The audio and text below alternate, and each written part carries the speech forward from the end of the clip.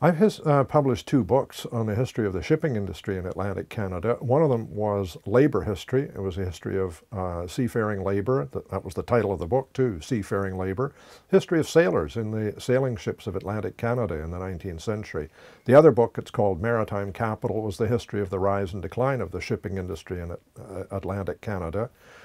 I guess the main purpose of the books was to help us to understand why there was such a big shipping industry in Atlantic Canada in the 19th century.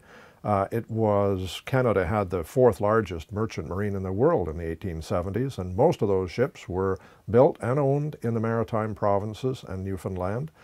So the big question was, why did we have such a big shipping industry, and then why did it decline? So that's what particularly the second book, Maritime Capital, was all about.